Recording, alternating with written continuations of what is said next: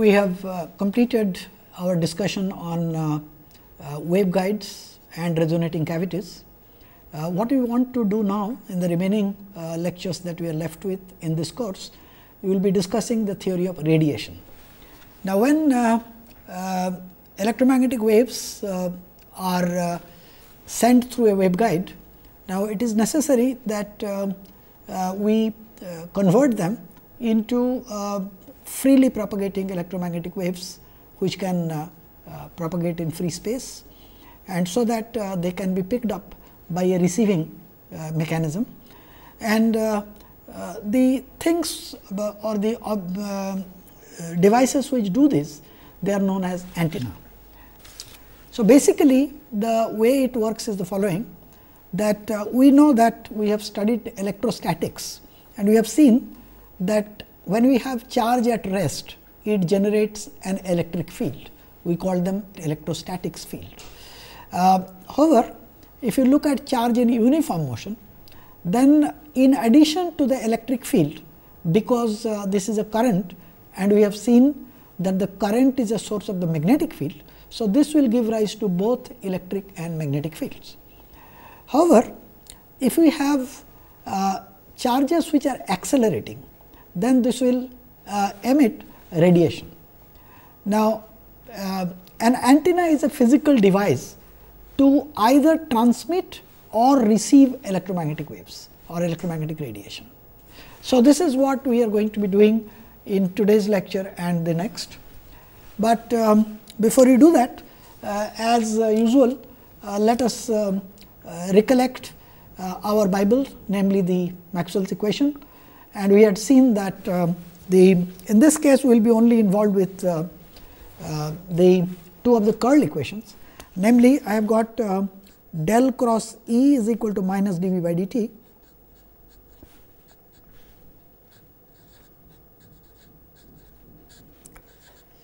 and so notice that we know that we can define a vector potential, curl of which is the magnetic field. So, this is minus d by dt of del cross A. Now, if you bring this to that side, what you get is that del cross of this quantity, namely E plus dA by dt, that becomes equal to 0. This is an equation which you had seen earlier, and we have seen that if del cross of a quantity becomes equal to 0, we should be able to express that quantity as gradient of a scalar function. So, that tells me that the E can be written as minus dA by dt, and as has been our practice, we will take minors of a scalar function. Let me write it as grad V. We had seen that it is possible to formulate the Maxwell's equation in terms of the potentials rather than in terms of the fields. And if we take what we called as the Lorentz gauge, in which we had del dot of A plus 1 over c square dV by dt was equal to 0,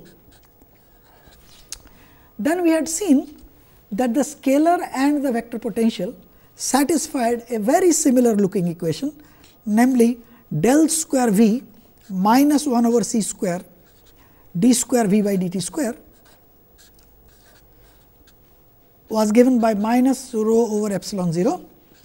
And if you looked at the vector potential, it satisfied a wave equation of this type.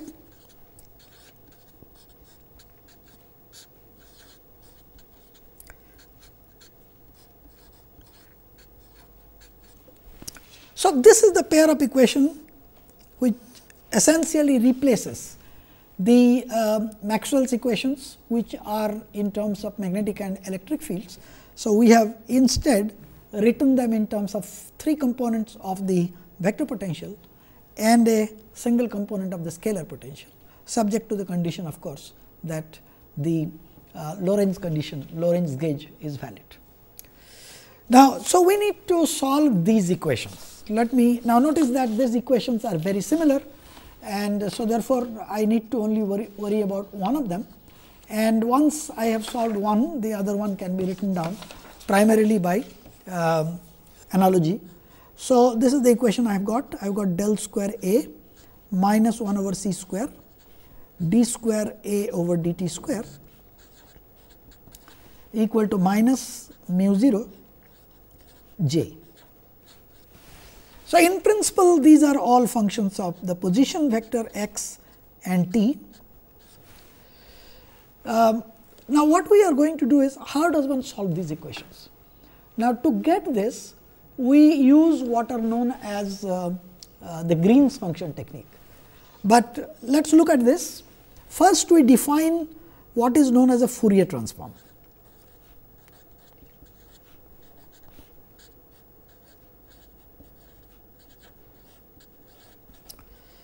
So, this is written like A, which is a function of x and t, that is given by a factor 1 over 2 pi, which we have been taking in our definitions of Fourier transform, minus infinity to plus infinity.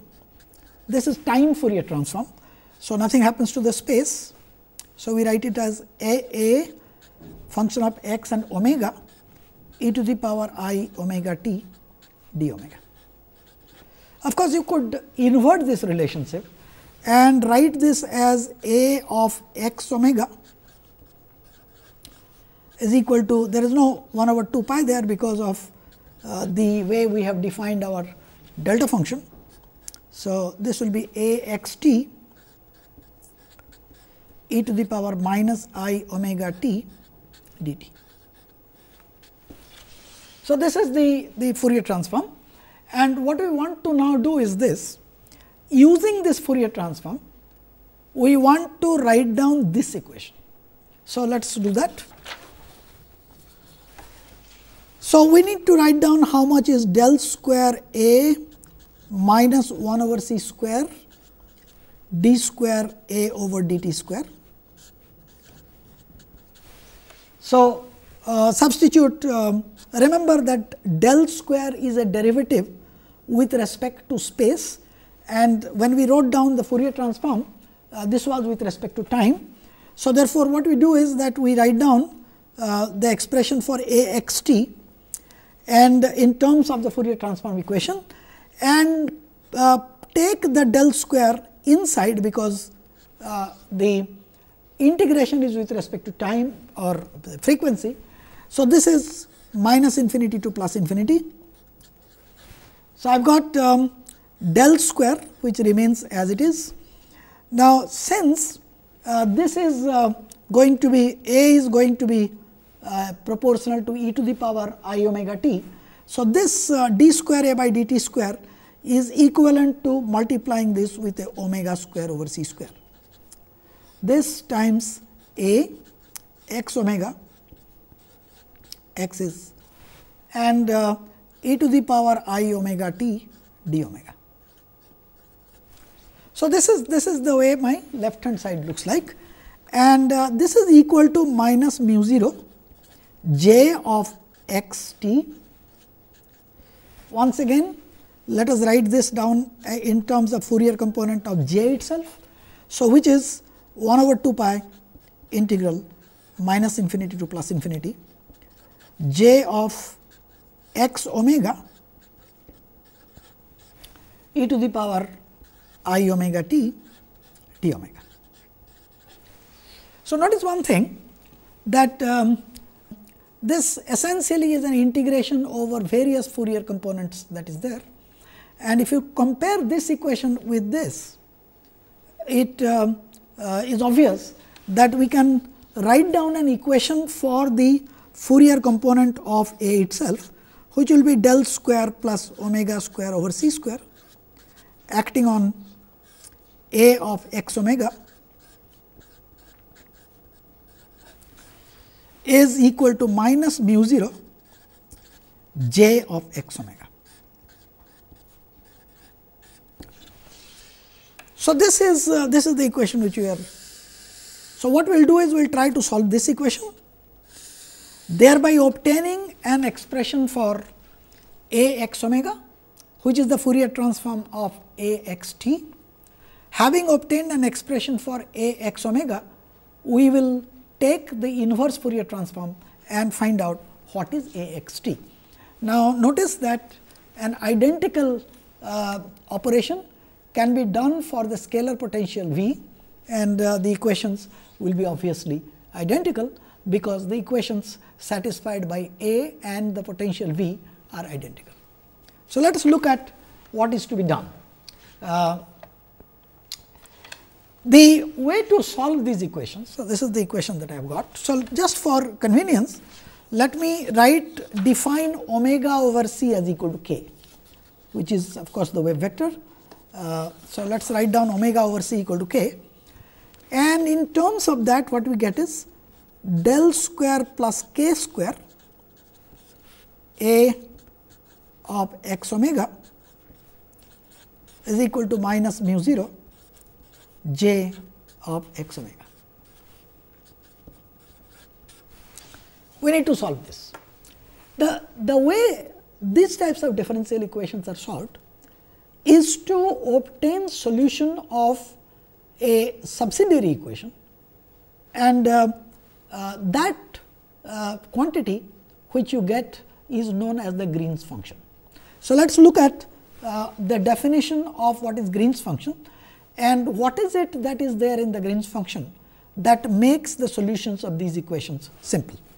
So, the Green's function will be a function.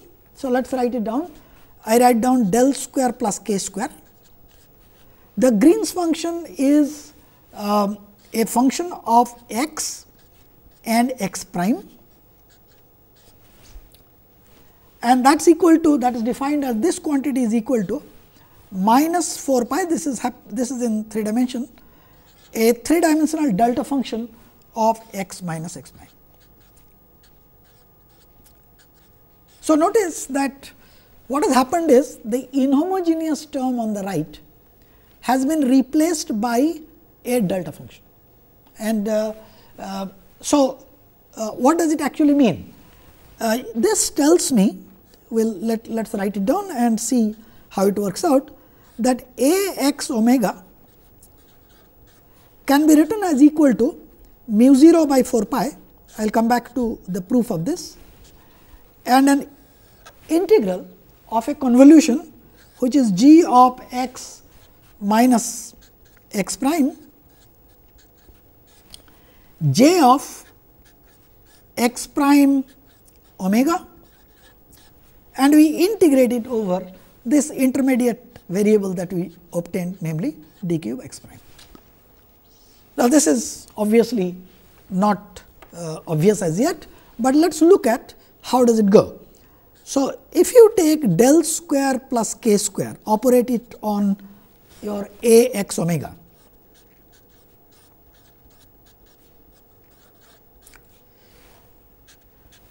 so first thing is to notice is this is mu 0 by 4 pi. This integration is with respect to x prime, whereas the del square is with respect to x. So, let us just put in an x there. So, this is equal to this into del square, I again put this little x there, plus k square g of x minus x prime. Now, notice that here j is with respect to x prime. So, therefore, this del square operates only on this, k square is of course a scalar. So, this multiplied by j of x prime omega and d cube x prime. Now, we have seen that this quantity del square plus k square g of x minus x prime is nothing but a delta function. So, I get minus mu 0 by 4 pi integral. So, this is minus 4 pi delta function of x minus x prime, and of course, j x prime omega d cube x prime. Okay. Now, notice that this delta function enables us to do this integration immediately. So, that j of x prime omega, what I am left with will be simply j of x omega, 4 pi and 4 pi cancels out, and I will be left with minus mu 0 j of x omega as I expected it to be. So, therefore, once I obtain the solution of the Green's function, the solution for the corresponding equation for the vector potential or the scalar potential can be written like this. So, let us write down once again. So, what we said is that my Green's function equation is del square plus k square g of x minus x prime is equal to minus 4 pi delta cube of x minus x prime.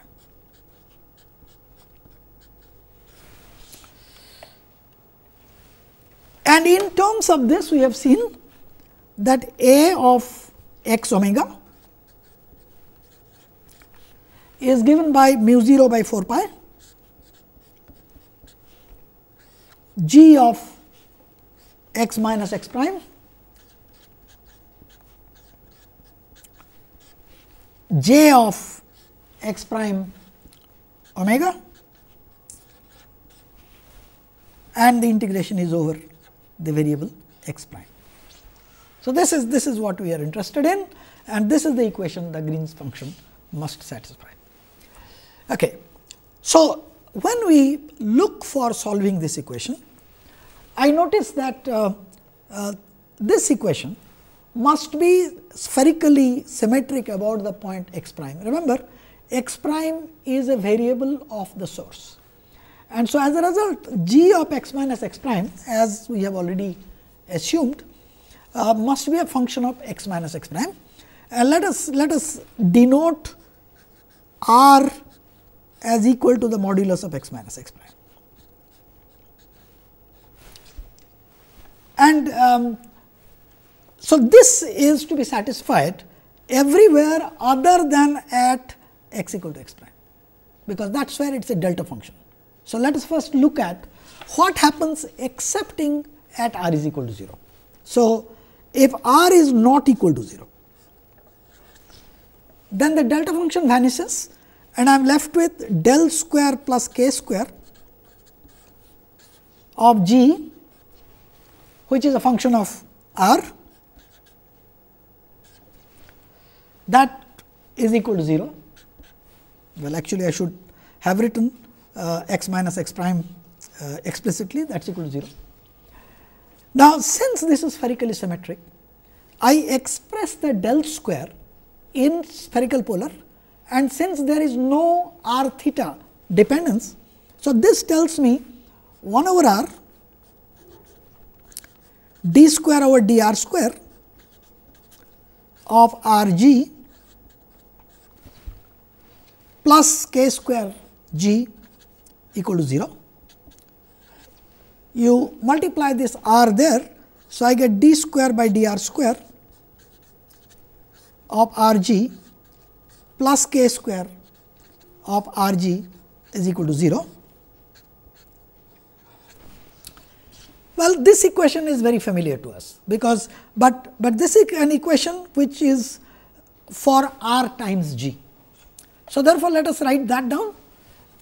So, this will give me r g, this will give me r g is equal to e to the power I k r. Let us take it as a constant times e to the power I k r. It could be in principle plus or minus I k r. I will come back to this a little later. And so, therefore, my g in principle can be written as a times e to the power I k r by r plus some other constant b times e to the power minus I k r by r. We need to evaluate this constant, but remember that this is a solution which we have obtained excepting at the origin. So, let us write down r is not equal to 0. Now, close to the origin, if you want to the way the delta functions are handled, you take a small sphere of radius r naught going to 0 and integrate what we had. So, this is over a small sphere, this equation that we had written down here, del square plus k square g r is a delta function, this is the equation. And what we do is we integrate both sides of this equation by taking a sphere of radius small r 0. So, this is del square plus k square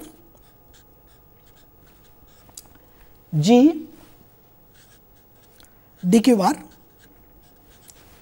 that is equal to minus 4 pi integral over r 0 delta cube r dq bar. And since the origin is included within this range of integration, this integration is straightforward, it simply gives me minus 4 pi. Now, look at the left hand side. If you look at the left hand side, I have a term here which is integral k square g dq bar. And we have seen that the solution for g, because I am taken a sphere of radius r 0. So, on the I have to worry about what happens on that sphere, and this is k square times g, there is no discontinuity there. So, therefore, this is k square a by r, because it is close to the origin, plus b by r e to the power plus minus I k r go away, and I have a dq bar. So, this is equal to, since there is no angle dependence, I get k square 4 pi from the angles, and there is a r in the denominator, I get r square dr. So, as a result I get a plus b integral 0 to r 0 of r dr. Now, this is of course equal to r square r 0 square by 2, and when r 0 goes to 0, that is, if I make the radius of the sphere very small, this quantity goes to 0. So, notice that on the left hand side, this term k square g dq bar integrated is actually 0. So, what I am left with is simply a del square operating on g and integrated. So, let us do that. So, integral over r 0 del square of g dq bar must be equal to minus 4 pi. So, we have seen that as r 0 goes to 0,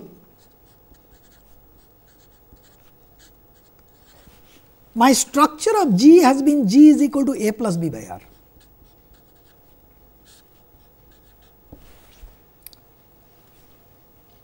So, therefore, what I get here is this. Notice I have a del square, a plus b is constant, and I know del square of 1 over r is minus 4 pi times a delta function. So, as a result, my left hand side gives me minus 4 pi into a plus b, and right hand side already has a minus 4 pi. And that is simply using del square of 1 over r is equal to minus 4 pi times delta cube of r. So, this tells me that the constants a and b must be such that a plus b must be equal to 1. At this stage, I need to look at what my structure is. So, my general Green's function is a e to the power I k r, remember capital R is x minus x prime, by r plus b e to the power minus I k r by r, subject to the condition that a plus b must be equal to 1. Now, I do the following. Look at the structure. What I am looking for are solutions which are basically outgoing from the source. So, in principle I can take B is equal to 0. Now, this is, mind you, this is not mathematics, this is purely on physical reasons. I could take B is equal to 0 because my outgoing wave must go as e to the power I k r by r. This is a spherical wave. And so, therefore, I will assume that B is equal to 0. It is also possible to talk about A equal to 0, in which case this becomes an incoming wave. So, this is the solution that you get.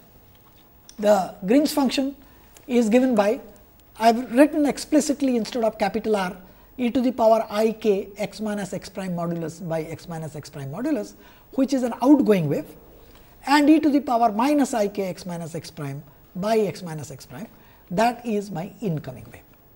And as we have seen that A of x omega is given by mu 0 by 4 pi g of x x prime j x prime omega d omega, and here I have simply substituted the expression for g of x minus x prime corresponding to the outgoing wave.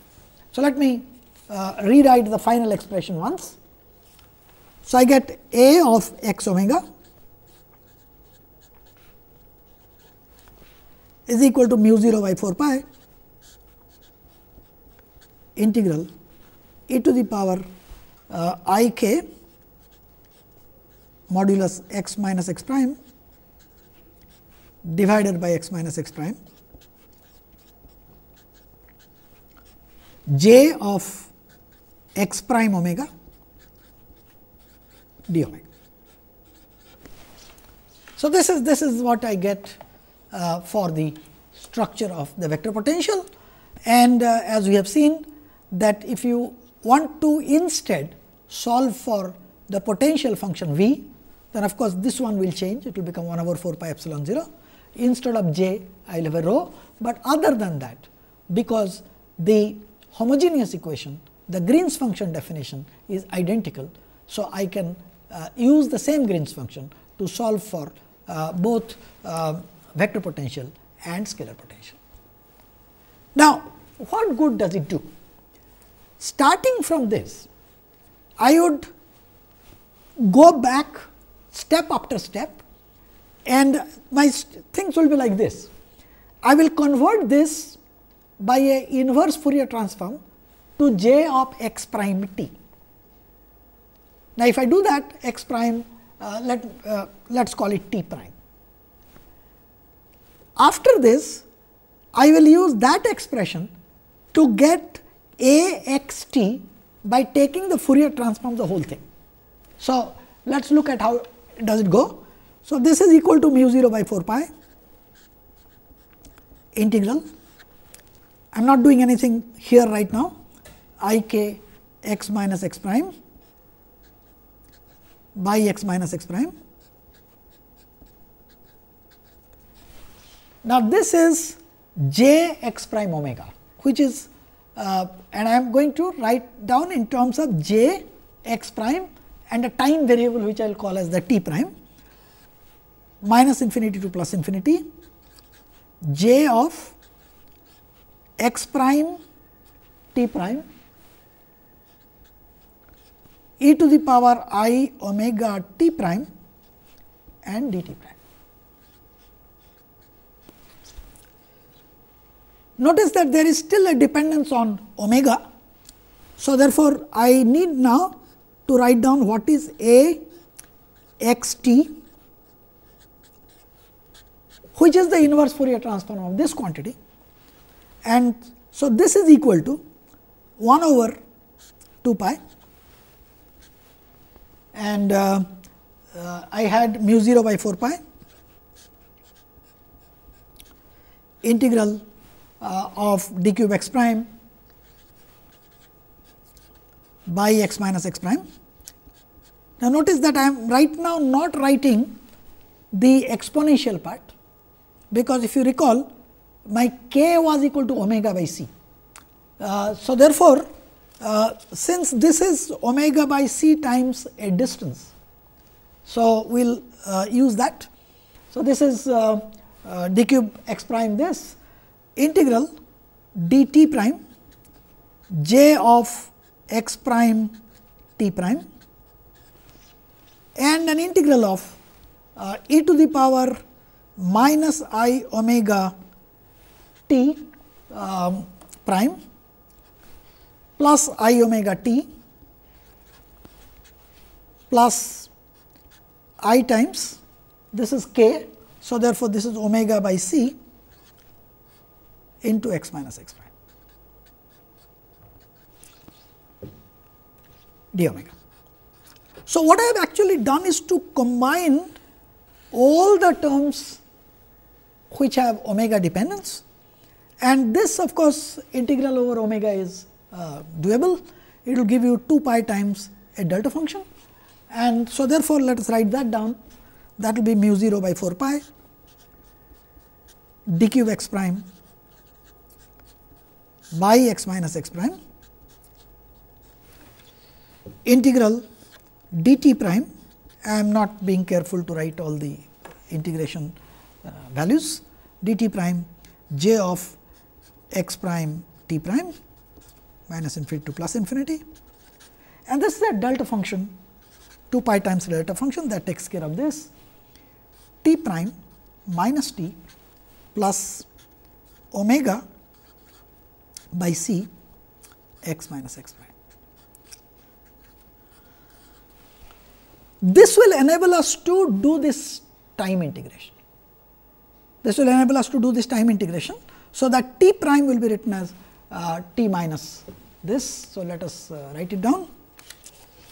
So, my a of x t will be mu 0 by 4 pi integral d cube x prime by x minus x prime integral of that delta function enables us to do this integration. So, therefore, there is no integral actually times j of x prime and t is equal to, or rather t minus x prime by c.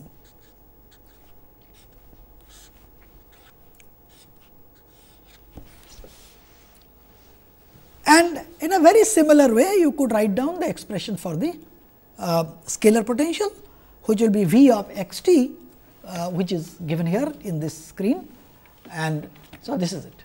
But let us look at what does it imply. This, remember that x prime is basically a coordinate of the source, because this is integrating all the points where the current density or the charge density is there. So, therefore, these are source points. So, x prime is the variable corresponding to the source, and x is the field variable, that is in principle any point where I am calculating a of x t. So, this tells me that the time at which I calculate the current density is not quite the time at which I calculate the potential function, but is an earlier time, and this time is earlier by an amount x minus x prime by c. Now, this simply tells me that supposing I have a disturbance generated at certain time, or I am interested in calculating the potential at a given time t, then this potential is influenced by a wave which came from the source at a time earlier than the time t by an amount that by a time duration that is taken by the wave traveling with a velocity of light c to cover that distance, and that is your x minus x prime divided by c. So, these are what are known as the retarded potential.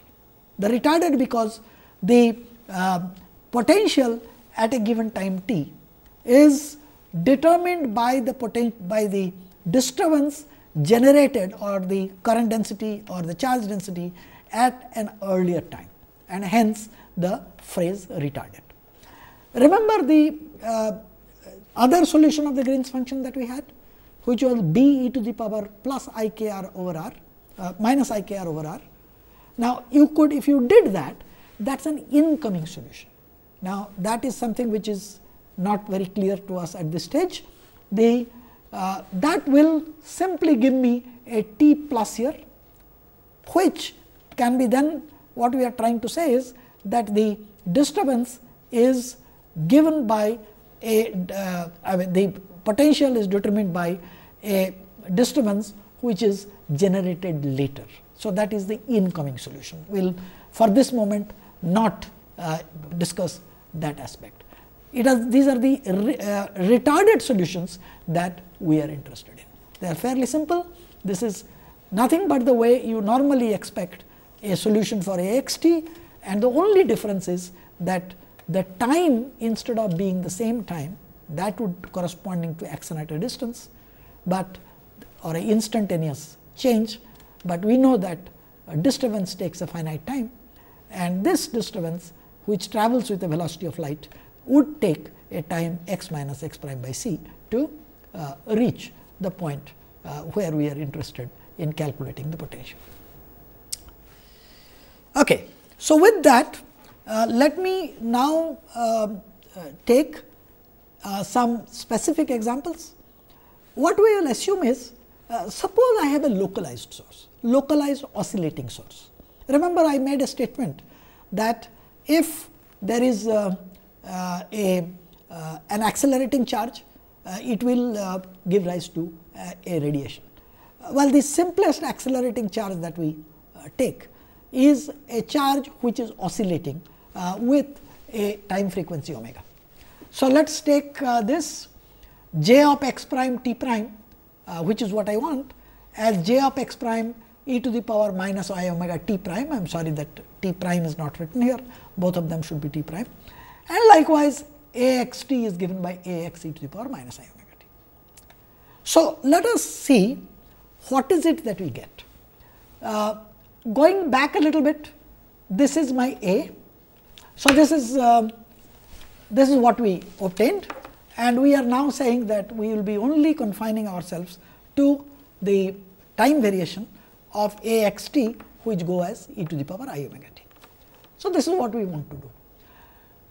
Now, what I have done is to write down on the right hand side the expression for the A that we wrote down just now.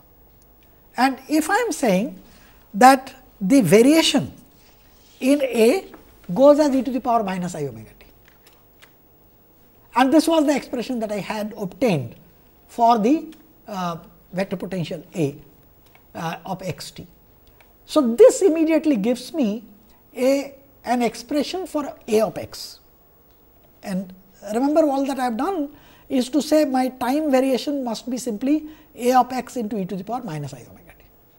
So, this is the same expression which we wrote down, and so therefore, what I do is this, I pull out the e to the power minus I omega t there, and I am left with e to the power minus I omega t into this expression, where if you recall k is equal to omega by c. So, this is what I have written down. So, this is my A x t, and the corresponding A x or V x will be given by mu 0 by 4 pi integral d cube x prime e to the power I k x minus x prime by x minus x prime into j x prime. So, this is the integral, any one of them, that I need to evaluate. Now, before we proceed with the evaluation of these integrals, let me tell you that there are three distinct regions that one considers. Firstly, we assume that the variable x prime is confined within a small distance. Now, this is like saying what is the extent over which your charge distribution or the current distribution takes place. So, this is essentially my size of the antenna, for example, if it is a transmitting antenna.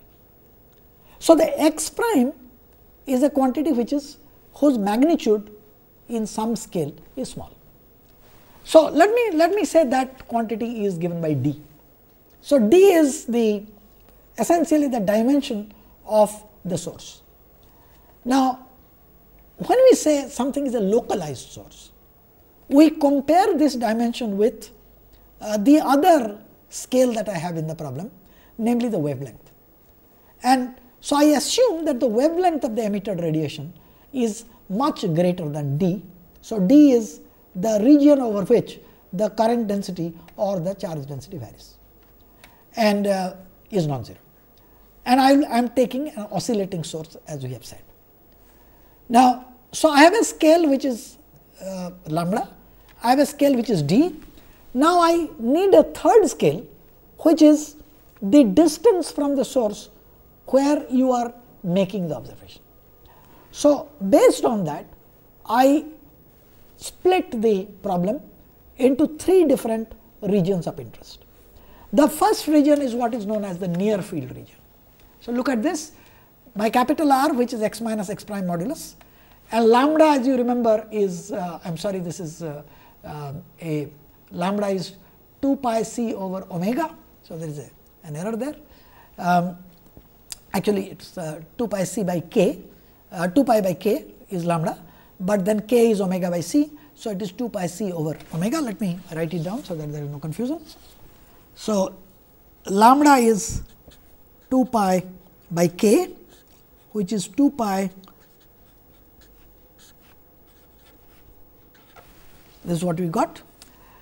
So, my 3 regions are a near field region. This is the, you are looking at the fields near the source, which means, now notice that I have d is much less than r. R is the distance where I look at the potential, and this r where I make an observation is much smaller than the wavelength lambda. So, this is what I would call, that is, wavelength is the largest dimension, next is the distance at which I make my observation, and d is of course the source parameter. This we will see. There is a region where, which is called an intermediate field region. This requires lot more rigorous solutions. We will not really be talking much about it. So, this is d much less than r, but then r and lambda are of similar orders of magnitude. Finally, I talk about what is known as the far field region. In fact, most of my interest will be in this region, which is also known as the radiation zone.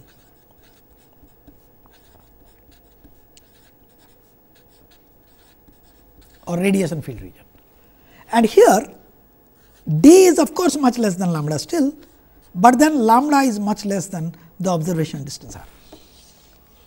My primary interest will be to look at this region, and this region I will make some comments. This is the region where it requires lot more rigorous the solutions, and we will almost not talk about that. Let us look at what happens in the near field region. Remember that my r, which is the distance between the source and the point of observation, namely x minus x prime, and we had said that well, once again the same error persists. So, lambda is 2 pi c over omega. Now, if I have d much less than r much less than lambda, now remember what I am trying to do is to look at that e to the power I k r by r term. So, what is k r? So, k is omega by c. So, this is equal to omega r by c, and so that is equal to 2 pi r by lambda, and this quantity, since lambda is much greater than this r, and notice that capital R is just the modulus of the distance from the source. So, therefore, this is much less than 1. Now, if it is much less than 1, then I can write down e to the power I k r, which was appearing in that, as approximately equal to 1. Now, if you substitute for that e to the power I k r, I get a of x is equal to, remember the time dependence is only on e to the power I omega t, is equal to mu 0 by 4 pi integral d cube x prime j of x prime e to the power I k r is taken as 1. So, this is x minus x prime.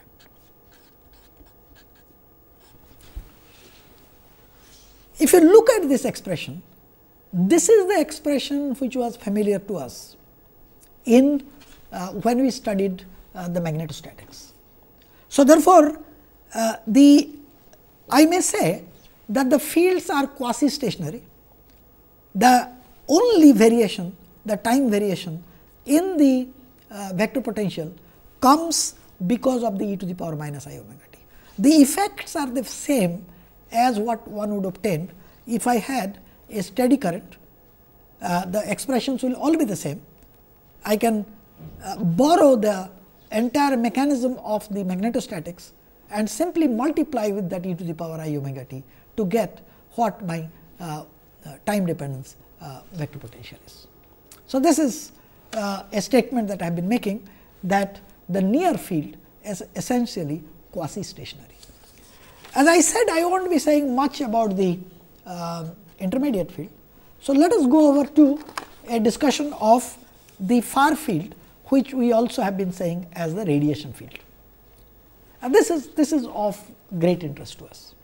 This will involve certain amount of complicated algebraic manipulation, but nevertheless they are all fairly straightforward. Recall that I am having d much less than lambda much less than r. So, this is mine. So, let us write down x, vector x. Let n be the unit vector along x. So, that I write this as this, and let us indicate the magnitude of x by r. So, that this is n times r. I am writing this as a small r. Remember, capital R was vector x, the modulus of vector x minus x prime.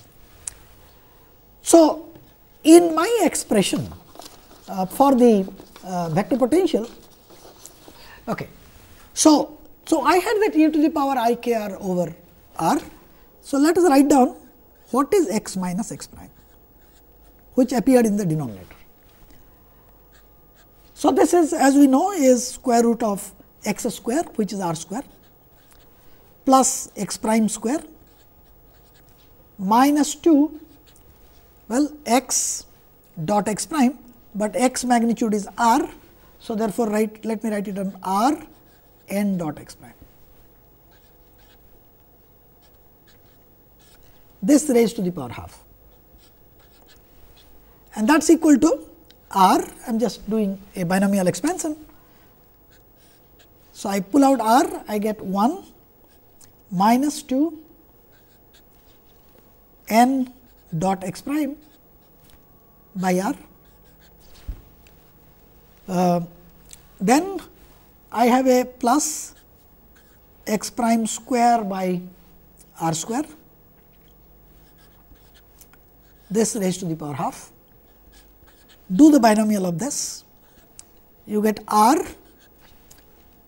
plus, this is half. So, this one goes away. I am left with n dot x prime, should be a minus sign there, plus of course,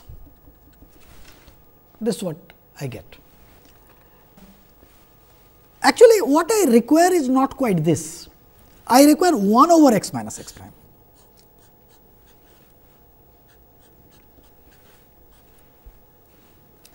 So, I need this quantity here, same r square plus x prime square minus 2 r n dot x prime raised to the power minus a half. And you can carry on this, the standard binomial expansion. I am showing it, and you can see that there is no great mathematics here. I simply will do this binomial raised to the power minus half, and I will get an expression like this. While I will complete this derivation next time, let me tell you what I am going to do.